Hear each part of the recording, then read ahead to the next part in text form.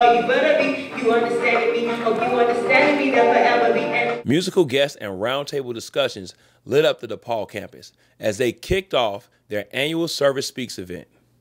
This gave students a chance to come out together with social activists to change their communities. So my vision for the event today was to create space for students, faculty, community partners here at DePaul and around Chicago, nationally really, to come and have critical dialogue around social justice topics. For the students, the mission of Service Speaks was to build community with like-minded people, attend workshops with critical thinkers, and engage in social justice-centered dialogue.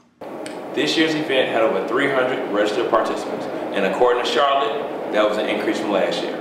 I think Service Speaks, it shows us all the many ways that service shows up in our lives, and we have no understanding or no clue as to why when it comes to equal rights. Young students like Byron are your upcoming lawyers, government officials, and lawmakers. Making an impact on the social justice scene isn't easy, but these kids are putting their best foot forward as they walk that path.